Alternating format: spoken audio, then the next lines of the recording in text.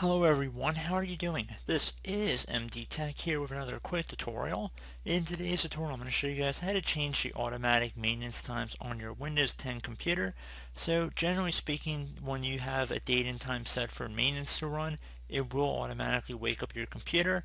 However, if your computer is turned off, it will not turn on your computer. So you probably want to set it for a time that you'll actually be actively using your device. So in order to do that, we're going to go ahead and just start by opening up the start menu.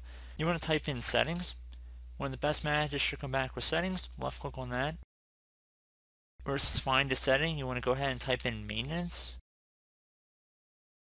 And one of the best matches should come back with change automatic maintenance settings. Left click on that. And now versus run maintenance task daily at, just click the drop down, select the time you're probably going to be using your computer, and allow schedule maintenance to wake up my computer at the scheduled time. So again, this really won't work if your computer's turned off, but if it's in sleep mode, it should be able to get the automatic maintenance utility running. So just click on OK to save the change, and that's about it. So I do hope this brief tutorial was able to help you guys out, and as always, thank you for watching, and I do look forward to catching you all in the next tutorial. Goodbye.